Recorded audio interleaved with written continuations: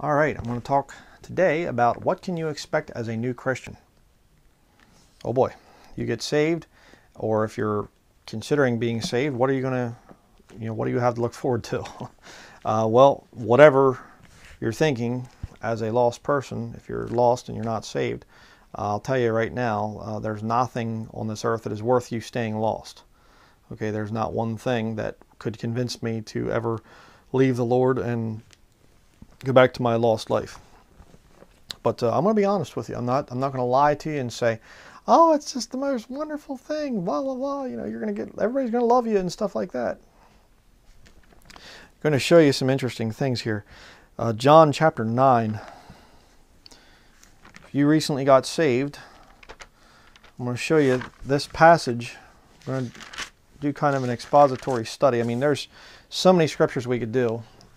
Go to and refer to and things like that. But I mean, I've preached a lot of these subjects and things already. So I hate to keep going over and over and over the same things. I just kind of direct people to other studies because then you can see them in their other contexts. But John chapter 9 is a great picture of a new convert. What happens at salvation. And I'm going to tie it into some other scriptures, so it should be an interesting study. John chapter 9, verse 1. And as Jesus passed by, he saw a man which was blind from his birth. Now you're going to see this thing throughout Scripture, that blindness, there's the physical problem of blindness, and I'm not saying you're wicked or something if you're blind. Don't take it that way, please. But blindness in this passage is a type of sin. He was blind from his birth. You're a sinner from birth. There is not a just man upon the earth that doeth good and sinneth not. Okay, the Bible talks about there's none righteous, no, not one. All have come short of the glory of God. Okay, that's there. All have sinned. Okay, all have sinned and come short of the glory of God. The passage there in the book of Romans. So you see there, he's blind from his birth. He's a sinner from his birth, in other words. Verse 2, and his disciples asked him, saying, Master, who did sin, this man or his parents, that he was born blind? See, they're speaking of the physical thing there.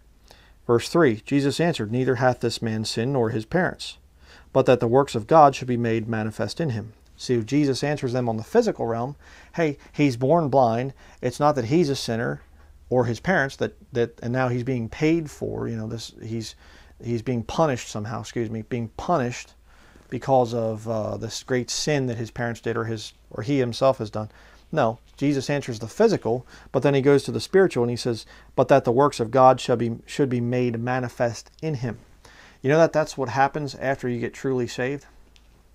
I mean, why does God save people if he never intends to use them after that? Do you ever think about that? God will save you and he doesn't expect a changed life, like the easy believism heretics say.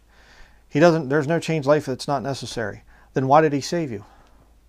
Huh? Oh, just so he can, let you live your life just wickedly, then just mess around and sin your whole life, and then he takes you home and he goes, well, you didn't accomplish anything for me. What was the point of saving him? No, God saves you that the works of God should be made manifest in him. Interesting. Verse 4. I must work the work of him that sent me while it is day. The night cometh when no man can work. When you die, you're not going to be working for the Lord anymore. Okay, in terms of earning rewards and things. As long as I am in the world, I am the light of the world. Question there really quickly. Is Jesus Christ still in the world? You say, no, he went back up to heaven in Acts chapter 1. Oh, no, that's not true. You see, because when Saul was persecuting the Christians, in Acts chapter 9, Jesus comes to him and he says, on the road to Damascus, and he says, Saul, Saul, why persecutest thou me? 1 Corinthians chapter 12 says that we are the body of Christ. Christians are the body of Christ. Jesus Christ is still on the earth in the lives of Christians. Interesting. Right now, the light of the world is still bright. But that time of darkness is coming. It's going to get a whole lot darker. There's still going to be a little bit of light there in that time of Jacob's trouble, but it's going to be a lot darker than it is right now. Let me tell you something. He who now letteth will let until he be taken out of the way, and then shall that wicked be revealed. 2 Thessalonians chapter 2 talks about that. What's going on there is we are hindering, the body of Christ is hindering the Antichrist from showing up right now. I mean, you can just see that very plainly. Any kind of prophetic update or anything, some guy comes out and says, I put a chip in my hand, Christian websites, Christians all over the place, look at that, mark of the beast, mark of the beast, it's coming, the mark of the beast is coming. We're hindering that system. I mean, imagine if every Christian just said, you know what, I don't care. I'm not going to preach the gospel. I'm not going to report prophetically significant news stories. Imagine if we all did that. How much quicker could the Antichrist kingdom come in? We are hindering the Antichrist from showing up. But when we leave, it's going to get bad. It's going to get very bad. Verse 6. When he had thus spoken, he spat on the ground and made clay of the spittle, and he anointed the eyes of the blind man with the clay, and said unto him, Go wash in the pool of Siloam, which is by interpretation sent. He went his way therefore and washed, and came seeing. Have you been to Jesus for the cleansing flood? Are you washed in the blood of the Lamb? It's an old hymn if you don't know what that is. I know I have some young viewers and you're probably going, what is that? It's an old hymn. Are you washed in the blood of the Lamb? Interesting. So he's blind as a sinner, spiritually speaking, and he has to go and wash so now that he can see. Very interesting. That's what happens to you when you get saved. You come to God as a sinner and you say, I don't understand the Bible. I don't understand a lot of this stuff, but I know I'm a sinner. I know I deserve to go to hell. And please, I accept, your death, burial and resurrection. Your death, part of the death is there, the shedding of blood. Without the shedding of blood, there is no remission. So I want that blood to wash my sins away. You come, you're blind, you say, I need to be washed. The blood washes your sins away, and all of a sudden you go, and you open up your eyes and you start looking around going, whoa, the world's a different place. I mean, what do you think this guy thought when he opened his eyes for the very first time? Did the world around him all of a sudden take on a different feeling, look, so to speak? I mean, he was born blind. He didn't know what anything looked like. Very interesting. It's kind of interesting too, because when you're a sinner and you get saved, all of a sudden the world completely changes. And these people, you say, well, I know preachers that say that, there is no change at salvation. Well, that's because they're still lost. They're still blind. We'll see that later. Verse 8, another interesting tie-in. The neighbors, therefore, and they which before had seen him that he was blind, said, Is not this he that sat and begged? Some said, This is he. Others said, He is like him. But he said, I am he. Did you know that there's a change, an outward change that will happen when you get saved? If you're newly saved, you know what I'm talking about. You know that things have changed in your life. And all of a sudden, the TV that you used to watch and didn't have a problem with, all of a sudden you look at it and you go, that's not funny. I don't appreciate that. People go, what are you, becoming a little goody two-shoes or something? No, it's kind of offensive to me. You get people looking at you like you're weird or something like this. I brought up this analogy before, David Spurgeon. He was second in command of the Outlaws motorcycle gang. I mean, long hair, tattoo, leather vest, tough looking guy. Now he goes around suit and tie, short hair and things like this. People look and they go, is that David Spurgeon? He's like him. I think it's him. And Spurgeon looks and goes, it's me. That's what happens when you become a Christian. That's what happened when I became a Christian. People that I used to know in my lost life, and they'd say, what would happen to you? I remember I had one of my best friends growing up, childhood friend, and he said, so what are you up to? I said, well, I'm studying the Bible and just really, researching a lot of scriptural subjects. And he laughed. He started laughing, and I said, I'm serious. Oh, well, that's cool, man. Cool. Yeah, tried to backpedal a little bit there. But it seems so weird that the Brian Denlinger that he used to know would now all of a sudden be studying the Bible. What happened? Changed life. If you haven't experienced a changed life after your salvation, you didn't get saved. Maybe I'm just a carnal Christian. You're lost. Okay? There has to be a changed life. And I see these Baptist perverts, and they're coming out and they're saying, the changed life gospel is a false gospel. You know why? Because they're lost. No truly saved Christian is going to come out and tell you that there's no change after your salvation. Nobody is going to tell you that that's saved. Not one person.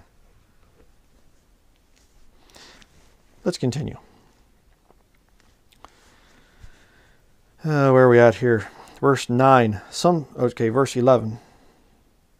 Oh, sorry, verse 10. Therefore said they unto him, how were thine eyes opened?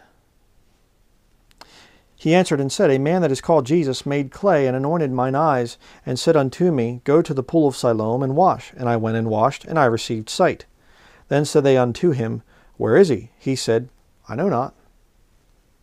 Oh, if Jesus saved you, then where is he? Well, the Bible says, just shall live by faith. I have faith. Show me this Jesus, and then I'll get saved. You get that from atheists, you know, foolish people that they are. Show me proof, and then I'll get saved. I don't know where he is. I know he's in heaven. I mean, I know that. I understand that. But I can't show him to you physically. And when he does show up physically, you're not going to want to see him then, you know, at the time of Jacob's trouble. Okay? Another parallel into what's going to happen when you first get saved. Verse 13. They brought to the Pharisees him that aforetime was blind. Do you ever have that happen?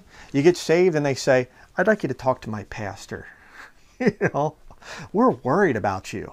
I think that you're getting into some dangerous things. So would you be willing to talk to my pastor? You know, he's one of the best pastors in the area. Verse 14, and it was the Sabbath day when Jesus made the clay and opened his eyes. Then again the Pharisees also asked him how he had received his sight. He said unto them, he put clay upon mine eyes, and I washed, and do see. Therefore said some of the Pharisees, this man is not of God, because he keepeth not the Sabbath day. Others said, how can a man that is a sinner do such miracles? And there was a division among them. Oh, isn't that a shame? Did you ever hear that one? You're one of these King James only people now? Oh, you need to talk to my pastor. And you go and you talk to the pastor, and it causes division. And they say, you know, you hear some guy and he goes, I don't know, I've always used the King James Bible. And the other hireling goes, well, the King James Bible has errors in it. And the first guy goes, well, I've never seen errors. And all of a sudden they're arguing and stuff, and they go, see, King James onlyism is divisive. You know, it's like, the truth does divide. Yes, that's very true. Very interesting. Have you been through that? If not, you will go through it. I'll tell you right now, this passage is going to apply to you if you get saved. This is what you can expect as a new Christian. You will be called before councils, like Stephen did in the book of Acts, chapter 7. You'll be called before these councils, and you'll be called on the carpet, you know, as they say, these little Pharisee preachers, and they'll say, how is it that you say this or say that or whatever? They'll ask you these questions, and they'll start to fight among themselves and stuff. And organized religion is a circus without a tent. Actually, they do have a tent. It's called a church building. That's where they hold their circuses. Verse 17, they say unto the blind man again, what sayest thou of him, that he hath opened thine eyes? He said, he is a prophet. But the Jews did not believe concerning him, that he had been blind and received his sight, until they called the parents of him that had received his sight.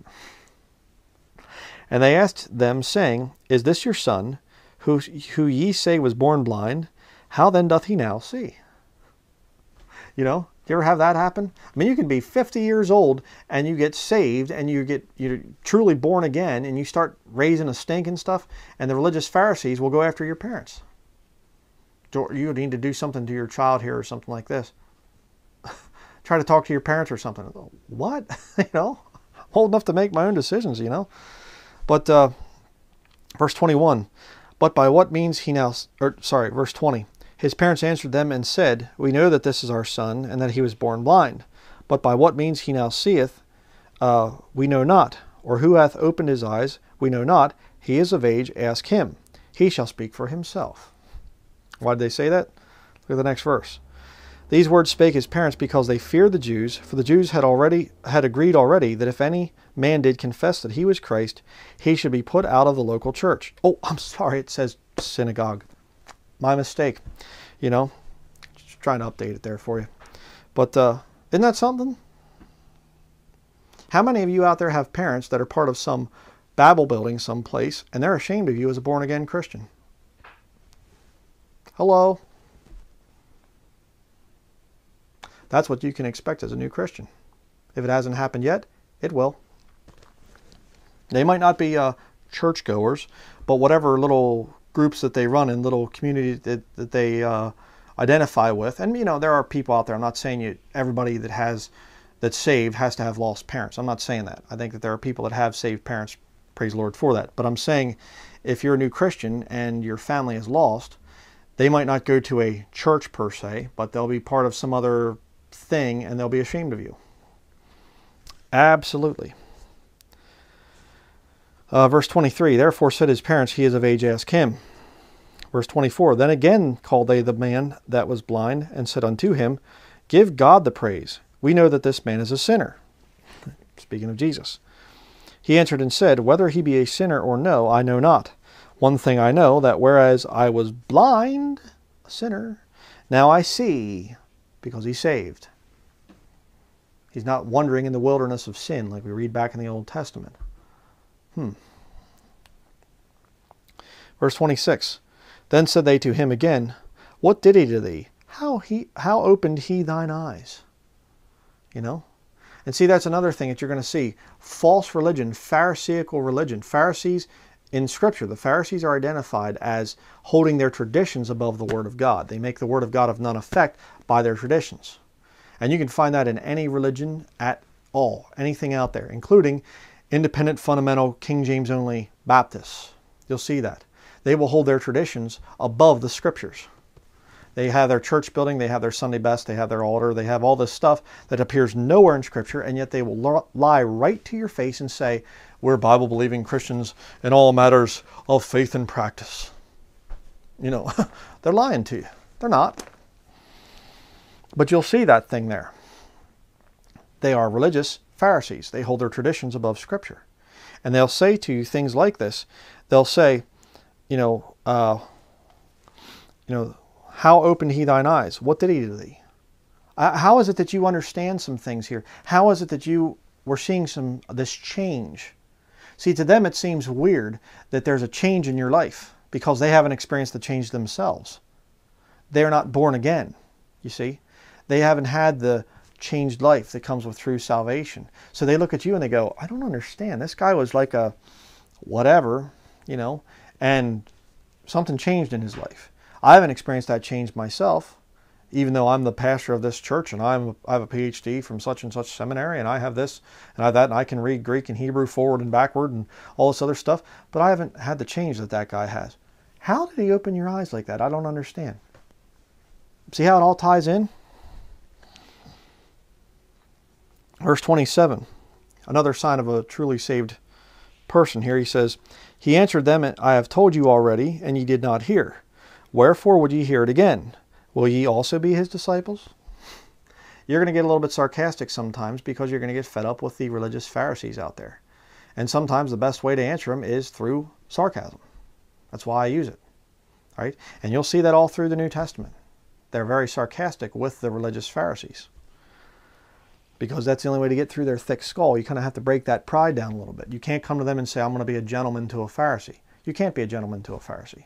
You have to smack them around a little bit, spiritually speaking. Although sometimes you want to do it physically too.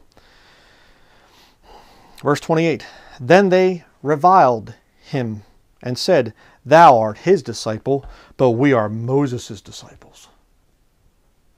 You're going to get that too. You will be reviled. That's what happens with modern textual critics and stuff like this. These people, they'll come out and they'll go, I'll watch some of it, but this guy's so pathetic. They'll revile you. Another thing that you can expect as a new Christian. Verse 29, we know that God spake unto Moses, as for this fellow, we know not from whence he is. Think about what they're saying. I don't know who this Jesus, I don't know who he is. I don't know where he comes from. He's God manifest in the flesh. He's the one that gave the commandments to Moses. Oh, we don't know him. I mean, I've read systematic theology, and I have a PhD from Dallas Theological Seminary, and I know all this other stuff. As for this teaching that you have, I don't know where it comes from. I've never heard these things before in any of my seminary classes. And you go, well, doesn't the Bible say it right here? Well, that's your interpretation. See? Not much changes. You know what I mean? Verse 30.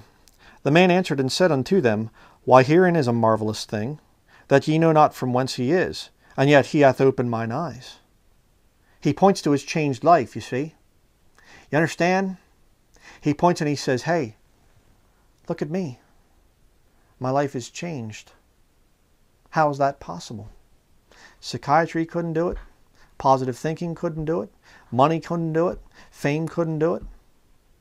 My life changed. Drugs, pharmaceutical drugs couldn't do it. I have a changed life. And yet you're saying, this doesn't seem legitimate to me. Weird, huh? Now we know that God heareth not sinners, but if any man be a worshipper of God, and doeth his will, him he heareth. Since the world began, was it not heard that any man opened the eyes of one that was born blind? If this man were not of God, he could do nothing. You see? Again, you see the thing of the changed life. If salvation through Jesus Christ was just, it didn't cause any kind of a changed life, what good is it? How is it any different from Judaism, modern day Judaism, that rejects Jesus as the Messiah? How would it be any different from Roman Catholicism, that believes in cannibalism, that you eat the flesh and drink the blood of Jesus Christ for salvation? Okay, how's that work out? Mormonism, Jehovah's Witnessism, Islam, all this other stuff. If there's no changed life, if there's no supernatural rebirth, being born again, how are we any different than anybody else? That's why the false converts preach so hard against the changed life that comes after salvation, that comes as a result of true biblical salvation. That's why they can't stand it. Verse 34, they answered and said unto him, thou wast altogether born in sins, and dost thou teach us? And they cast him out. Who do you think you are? Hey, listen to me. You think that you're some kind of know-it-all that knows everything about this book? You think that you're right and everybody else is wrong? Don't you understand who I am? I have a PhD. I pastor the largest church in this town. Have you ever had that put on you? Absolutely. Welcome to the world of true biblical Christianity. You got it? Don't be discouraged by this stuff, brethren. It's right here in the book. If these things have been happening in your life, you're on the right course. You're saved. You've experienced the new birth. I didn't say you're going to live without sin. You're going to struggle with sin for the rest of your life. Okay? I don't teach that. You become sinlessly perfect and you never sin after your salvation. I don't teach that. Never have. Never will. All right? What I teach is that there is a new birth. Something changes. Let's continue. Verse 35, Jesus heard that they had cast him out, and when he had found him, he said unto him, dost thou believe on the Son of God? Believe? He answered and said, who is he, Lord, that I might believe on him? And Jesus said unto him, thou hast both seen him, and it is he that talketh with thee. And he said, Lord, I believe, and he worshipped him. You know, your salvation will cause you to worship the Lord. Why? Because you see how he changed your life. It's real. There's a lot of things in this world that you look and you go, oh, man, I got taken on that thing. I bought it and I didn't see the stupid little gold sticker underneath it that said made in China. And you go, I used it for a week, and the stinking thing doesn't even work now. I got taken on that, you know. And I was doing dishes the other night, and I had one of these little MP3 players, and I was listening to a sermon, and I leaned forward, and the thing unhooked from my shirt and into the dishwater, and I was yanked it back up again. Oh, too late, fried it, you know. That's not, you know, great, or I can't rely on the thing or whatever else. But you know what? All the things that have failed me in this life, I know one thing that never fails. Jesus. His Word. It's always there. You know, there's an old hymn, the Bible stands like a rock undaunted mid the raging storms of time. Yeah, it's there for you. Jesus is there for you all the time. And so that's why you worship the Lord. You worship Him in spirit and in truth, you know. So many scriptures tie together. It's just amazing. Verse 39. And Jesus said, for judgment I am come into this world, that they which see not might see, and they which see might be made blind. Interesting. Those that see not, those that are in sin, in other words, those that are born blind, we can be born again, we can be washed, and we can now see. And they that which see might be made blind. You mess around with God and you say, I'm going to have my own religion, I'm going to find my own path to God.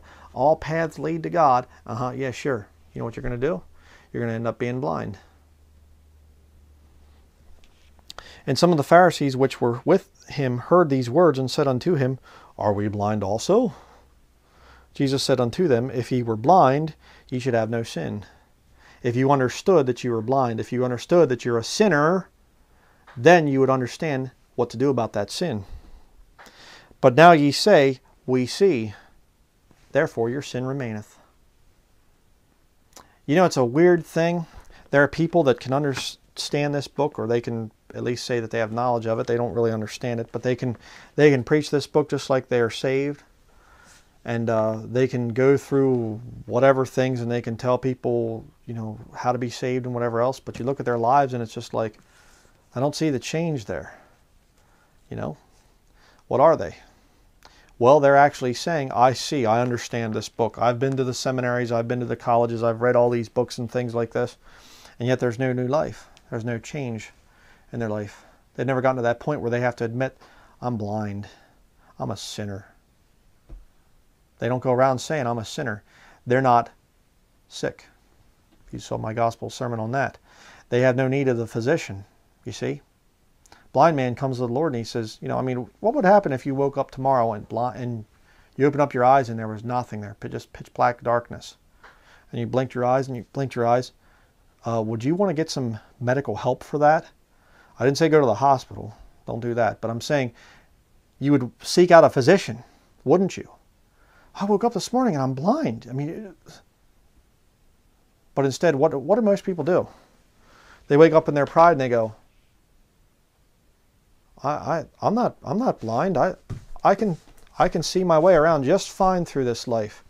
I'm fine. No, I don't need any help. I'm fine. I got it. You see? I can see. I see what I'm doing. I understand things. I understand what's going on in the world. No, actually you don't. You're blind. These are the things that you're going to go through as a new Christian. Now we're going to go to Acts chapter 9. If you don't believe me that the story of the blind man receiving his sight, if you don't believe me that that's a type of a Christian salvation, I'm going to prove it. Acts chapter 9 verse 17.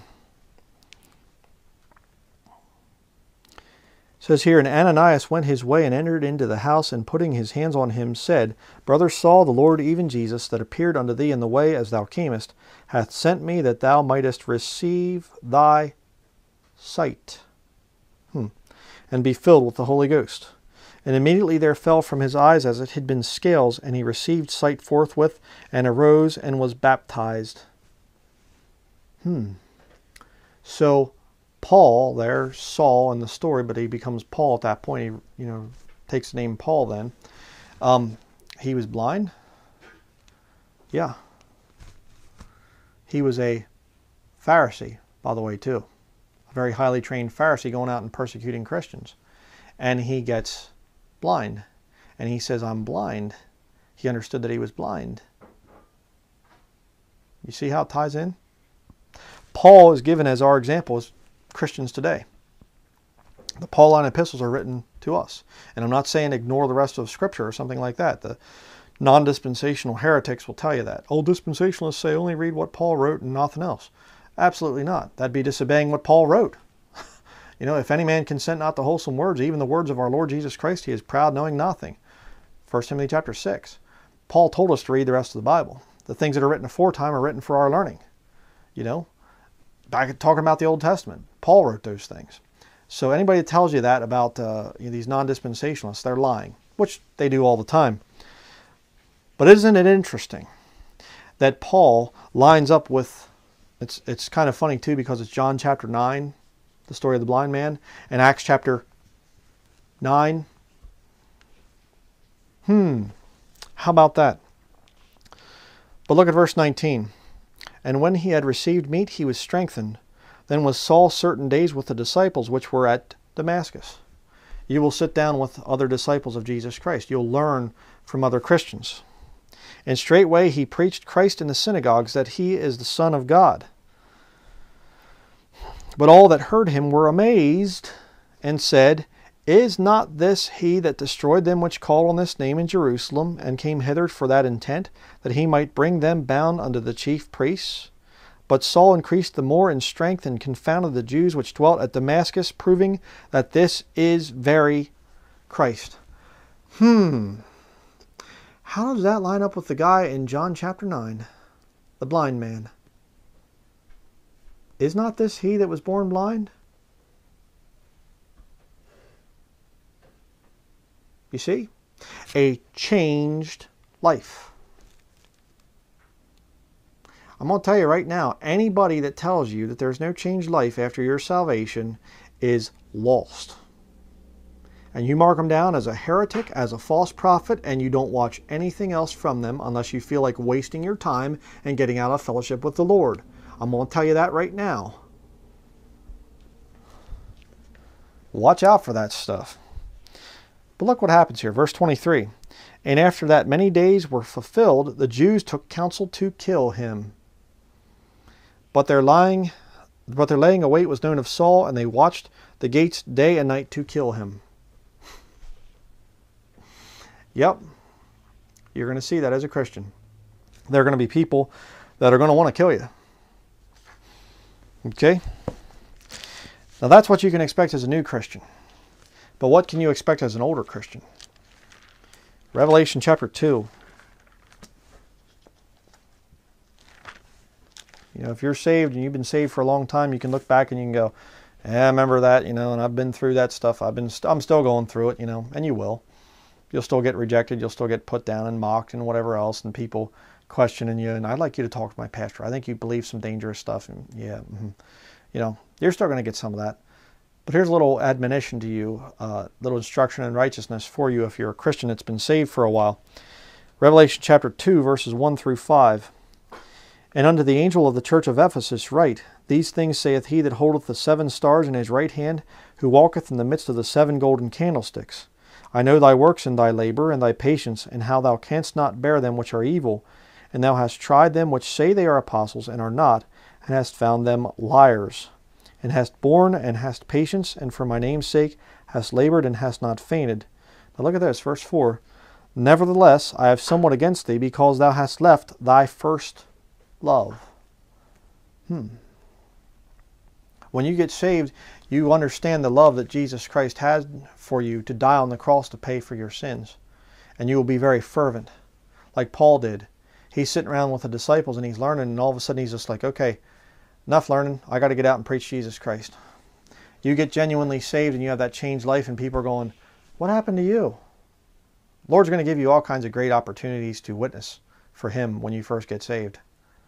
You're going to be just like, you know, because all of a sudden you're looking different, you're dressing different, you're acting different, you're talking different. Everything's different about you, and people go, what's the deal, man? What's going on? What, you know? Praise the Lord, time to witness. But you know, after you've been saved for a while and you just kind of get back into the routine of life and whatever else, sometimes things can kind of cool off a little bit. And I'll tell you what, the quickest way for you to cool off as a Christian and leave your first love is to put this book down for a while. Stop reading the Bible. You know, it's a very dangerous thing. Well, let's continue. Verse 5. Remember, therefore, from whence thou art fallen, and repent, and do the first works, or else I will come unto thee quickly, and will remove thy candlestick out of his place, except thou repent. You can remember where it was that you turned away from the Lord. Did you lose a job, and you got kind of bitter at the Lord, and you said, well, I'm just going to go do something else, or whatever else? Did you put the book down?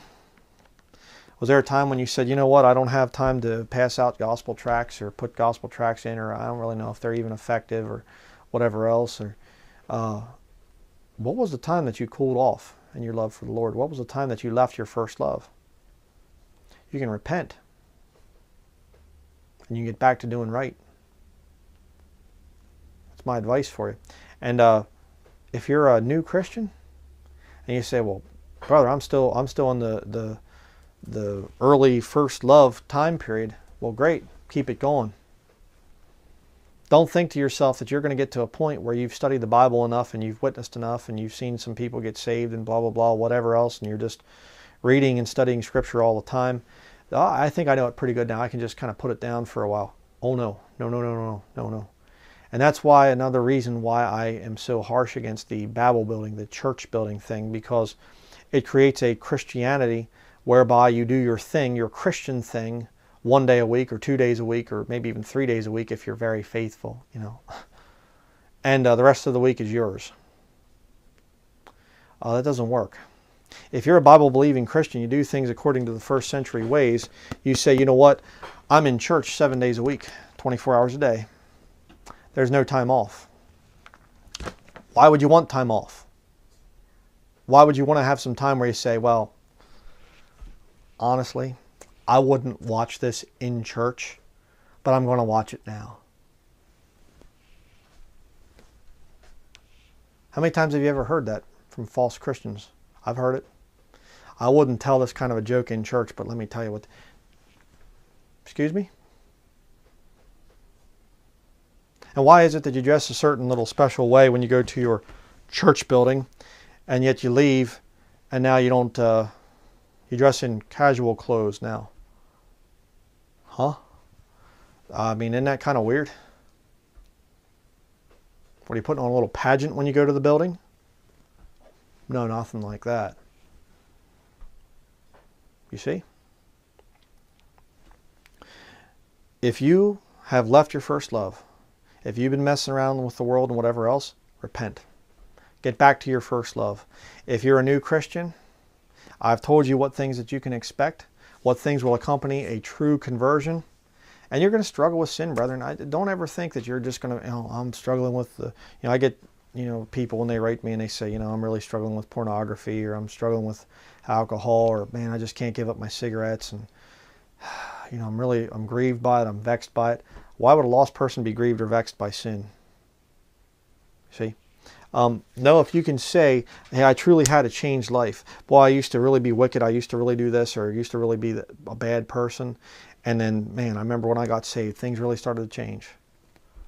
Yeah, that process is always going to be there, but you're never going to get to a point where you're sinlessly perfect and where you can just say, I don't need to read the Bible this week. I got vacation time or something. Don't ever take time off from the Lord. You want Him in your life 24 hours a day, 7 days a week. If you're still messing around with these Babel buildings, man, get out of them things. Okay, they're coming down hard right now. I don't want to be associated with them. I mean, lost people see me and I want them to know, hey, that guy's different. He doesn't say to me that I need to find a good local church to go to. I'm not going to tell anybody that. I used to make the mistake of saying that. Even as a house church pastor, I used to say, well, if there's a decent one in your area. I was wrong. I'll publicly apologize for that. I should never have said that.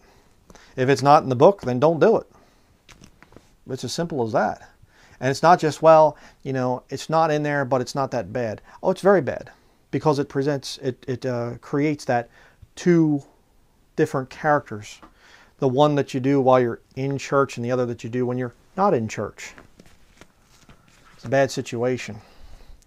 So I hope that that's answered the question. I had a request on this thing. What can a new Christian expect? Whatever you're going through, I can tell you that there's no kind of a thing in this life that should make you think, well, you know, I don't want to give this up yet or whatever else. I mean, as I said at the beginning of the sermon, whatever you have to give up to get saved, to become a Christian, to become that new creature in Christ Jesus, whatever old life you're living, whatever things with your relatives or things with your organized religion or whatever else, man, drop it. Drop it. Get saved. There's nothing in this world that is worth you going to hell and burning forever. And I mean, that's really, in the end, that's really the big issue. What shall it profit a man if he gains the whole world and loses his own soul? You going and burning forever and ever. And I know people that I've had dealings with, and I've had a chance to witness to them and things like that, and they died, and they died without Christ, and they're in hell right now. And I think about that sometimes, and I think, what would it be like to be in a place where it's just pitch black darkness, and you're down there, and you feel the pain of your flesh, this body being burned, and it doesn't end. And you can feel that pain, you're in torment, and your tongue is so dry, and if I just have a drink of water, just anything. Can I just see a ray of sunshine? Could I just have just a break from this pain? And yet you realize it's forever. No wonder that there's weeping and wailing and gnashing of teeth. I don't believe it's mostly because of the pain. I believe it's because of the mental understanding that you're going to be there forever. And you're going to have no rest day nor night. And the smoke of your torment is going to ascend up forever and ever. You say, well, you know, to me, I believe in Jesus. I believe he died for my sins. And this changed life stuff, whatever. I think that's a false gospel. It's lordship salvation or something like this. It's not lordship salvation. Again, lordship salvation, that term's not even in the King James Bible. Yet these heretics just throw it around like it's some kind of a biblical thing that's condemned in Scripture or something like this. What they're doing is they themselves are going to hell. These easy believism people that just tell you, oh, just believe, there's no change, there's no nothing, just believe. They're going to hell, those people. And they're trying to convince you to go with them. Don't think much about your salvation. I mean, are you kidding me? When you go to a place like, when there's a chance of you going to a place like hell, where you're going to burn forever, there's nothing in this life that's more important for you to get figured out than, I want to make sure I'm not going there. I don't know anything else. I don't care about anything else. My job, my career, my marriage, my whatever. I need to get salvation figured out. I didn't say join a local church or send 10% tithe or whatever else, other kind of man-made junk. I said get your salvation figured out. You better do it. Time is going to run out, and that time is going to come when you're going to be facing God Almighty. It is appointed unto men once to die, but after this the judgment. Are you ready for the judgment? Are you ready for that judgment? If not, I suggest you go to our main channel page and you watch the salvation message there. It'll take you through the Scriptures, through this King James Bible, and it'll show you what you need to do to be saved. It's very, very important, the most important decision that you can make. That's going to be it. Thank you for watching.